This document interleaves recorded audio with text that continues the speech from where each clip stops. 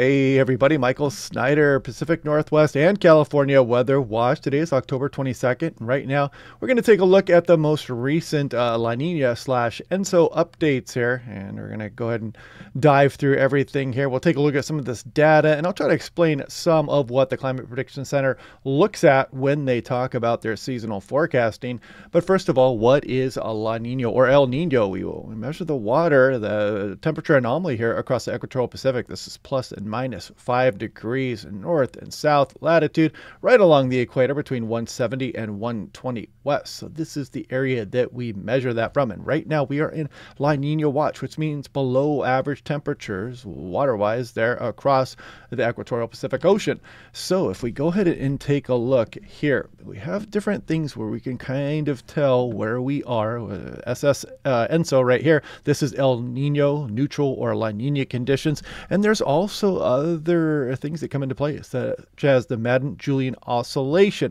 This tends to be more subseasonal. It moves through in 30 to 60 day time frames. The ENSO, factor that it tends to be more seasonal. It can be on the scale of months, and there's different ways we tell if we are in El Nino or La Nina condition, not just the ocean temperatures, because we kind of look at these pressure patterns. This is known as the Southern Oscillation Index here.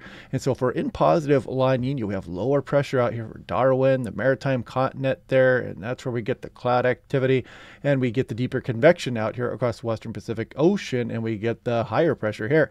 And the reverse is true during El Nino when we are in negative SOI pressure patterns. More on that here coming up in a moment, but this is the Madden-Julian oscillation. So you can see that you got the increased rainfall, cloud cover here, and then this kind of cycles around the planet every 30 to 60 days. So that's why I said it was subseasonal. But this can enhance and kind of take away from El Nino or La Nina conditions as well. It's why we sometimes here on the west coast of North America, we get some rainy periods, and sometimes we get drier and cooler than normal here. It's because they got El Nino and things like the Madden-Julian oscillation fighting things out. And if you take a look here, rainfall during ENSO versus rainfall during Madden-Julian oscillation, you can see when they're in phase, you can be, abnormally wet. But when you're also in phase, you can be abnormally dry, or you could have one wet that's one dry, and it kind of evens things out. So kind of interesting how these oscillations do work with each other.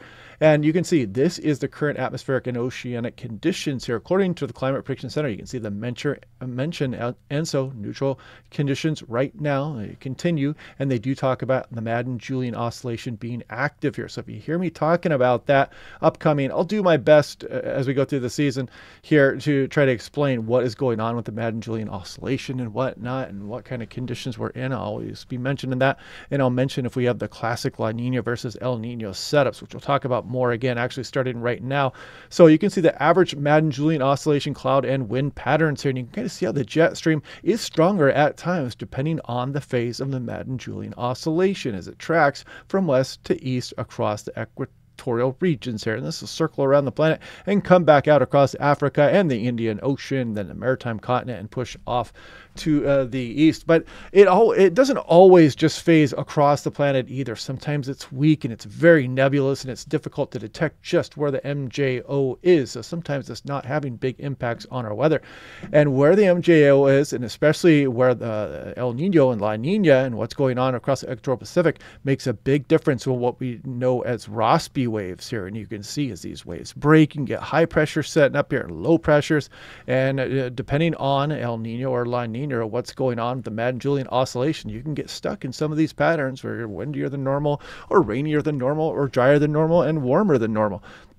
So if we take a look here, this is the same thing basically here, but you can kind of see it. You can imagine the higher pressure here, the warmer air going up towards the polar regions, and then the cooler air dropping back down. And that's what's known as these Rossby waves. This is a constant battle to balance out the atmosphere that the Earth can never win. That's why there's always weather going on somewhere across the planet. And if we take, again, one more look, you can imagine how, where for example, when we're in El Nino conditions, you've got the normal water out here, and that tends to be warmer than normal out here across the equatorial Pacific, and the Madden-Julian oscillation. Then you got these phases that move across as well, and those can work in tandem to bring strong jet streams and atmospheric rivers into the west coast of North America. Or like I said, you can get the reverse, where drier than normal conditions and less stormy than normal conditions do exist. exist. Where are we right now? So currently we are in neutral conditions here, but we are dropping down. In fact, last week we were at a negative 0.5. So we're kind of oscillating back and forth, close to getting in towards the La Nina conditions. We're technically in the La Nina watch right now. This was actually updated yesterday on October 21st. And if we take a look all the way back towards November 2023 here, you can see the warmer water that was in place. Last year's El Nino clearly, and then you can see the changes that were coming through as we went through the spring months. And you can see that cooler water kind of making its way across the equatorial Pacific, making its way out towards 170 west. But you notice we still have some above average pockets out there as well. It's not been as quick of a transition towards La Nina as initially thought. And right now we're still scheduled to be in the La Nina conditions, but we're just expected to be in the weak La Nina. But that doesn't mean that you can't have active weather here in the Pacific Northwest or the state of California also. And we'll look at some of those numbers coming up in a moment. And again, one more time here, you can see Nino 3.4 as we drop down from last year's El Nino, and we are now into some negative territories here, starting to close in on the La Nina conditions here. And you can see that negative 0.3. There's also Nino 1.1 plus 2 against the coast of South America there. And there's Nino 3 in the red, and Nino 4 would be in the yellow. And you can see those temperature trends as well.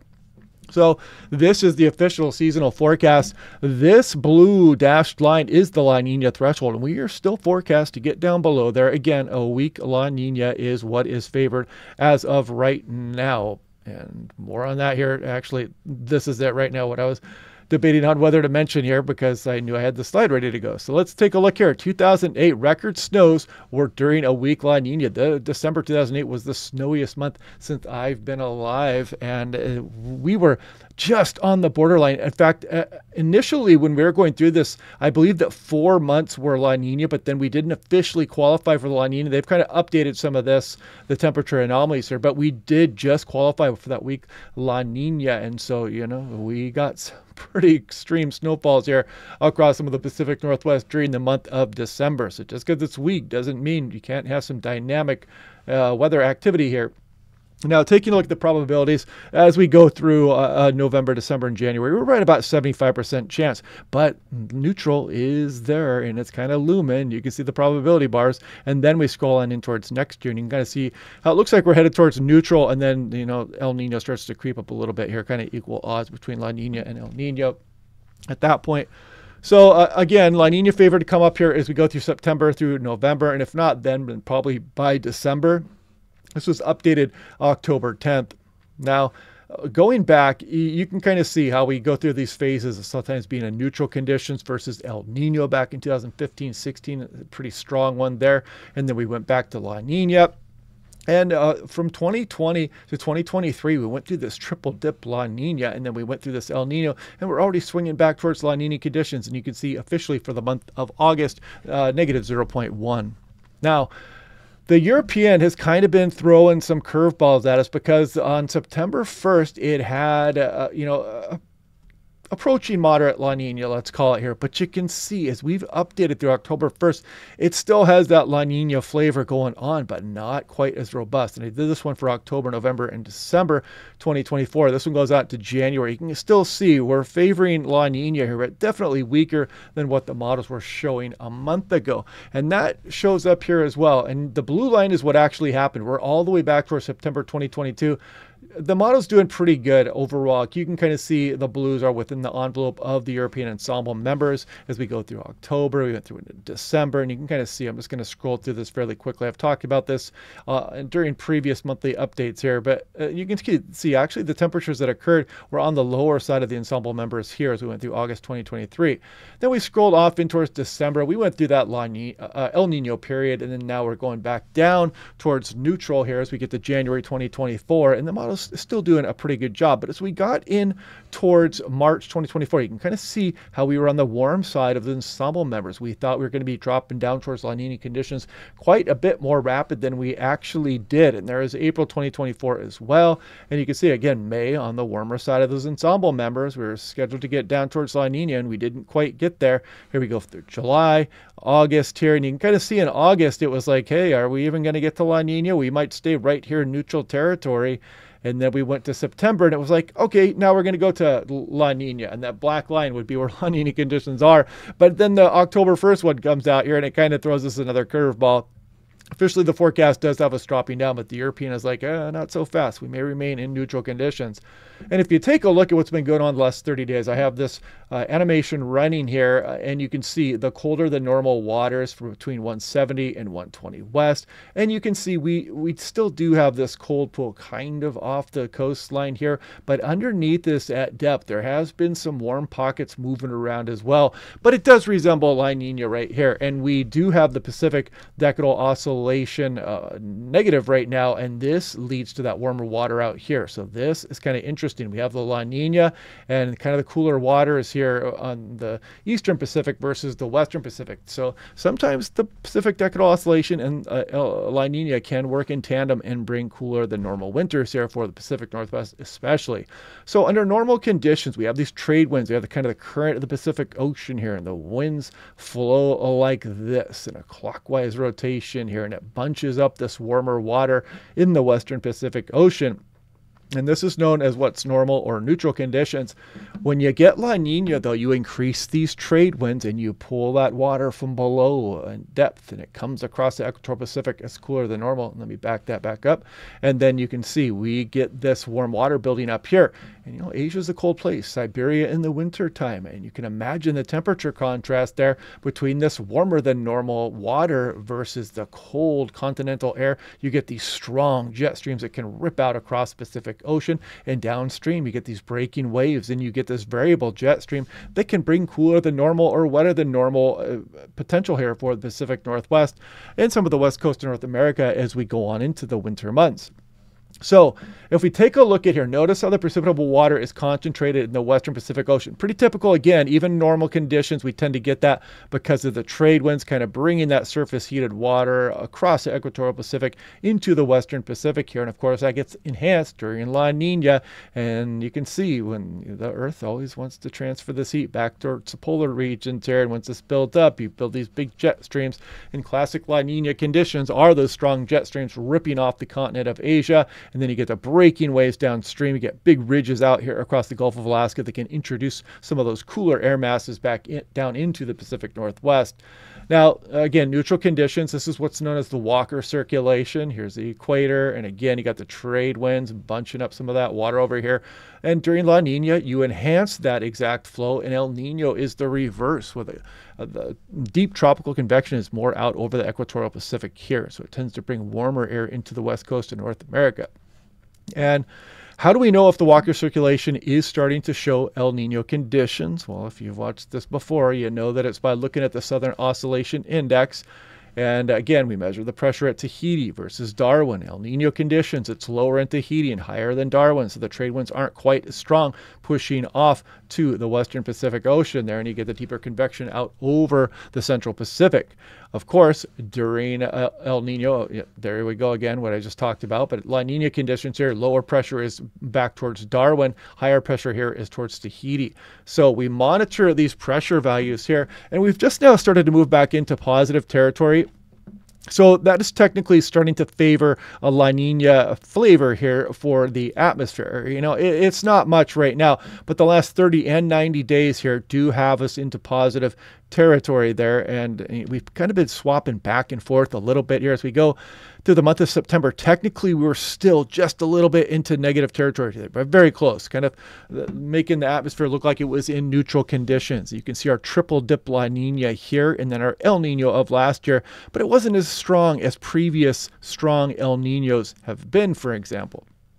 Now, taking a look at what everybody wants to know about, here is the seasonal temperature outlook. This is November, December, January, and we have equal chances for the Pacific Northwest. Some above average across the Southwest USA, but look at that above average for precipitation. And if we start to take December, January, and February into account, look at this below normal signature here, and that is no doubt too the La Nina conditions expected across some of the Pacific Ocean there. And the above average signal is there as well. So, you know, not a bad bet to kind of hedge your bets towards a little bit snowier mountains here, especially across the Rockies, maybe BC and Alberta and the Cascades there. Usually favors La Nina years.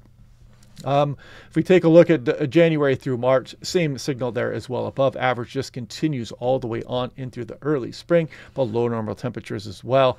And this is actually pretty nice also. U.S. seasonal drought outlook, drought tendency during the valid period. This is October 17th. Look at Washington, Oregon, Idaho, and western Montana. Drought remains, but improves in the tan there. The green is drought removal likely for much of Oregon, much of Washington, Idaho, and some of western Montana, where there is some extreme and exceptional drought. So this is very nice to see. And this goes all the way. This is basically from October 17th through January 31st. So hopefully that is the case and the above average precipitation verifies, and we can bless some of western Montana with that as well. And, you know, maybe set the stage for not such a nasty fire season as we go on in through next year. Something interesting, I do like to show the SeaTac snowfall by season as we go all the way back to the winter of 49 through 50. I've got the blues as moderate or strong La Niñas, and the lighter blues here are weak La Niñas. And as we scroll on through here, you can see as we go out towards December 8 and 9, I should have put this one as a light blue here. I might have messed that up, but you can see we had that very snowy December here. So yeah, La Nina there. You can see El Nino doesn't necessarily mean you don't get any snowfall at all. As the winter of 68 and 69, I know a lot of old timers out there that remember that winter very fondly. But if you take a look here, classically El Nino years have very little snowfall here, especially strong ones.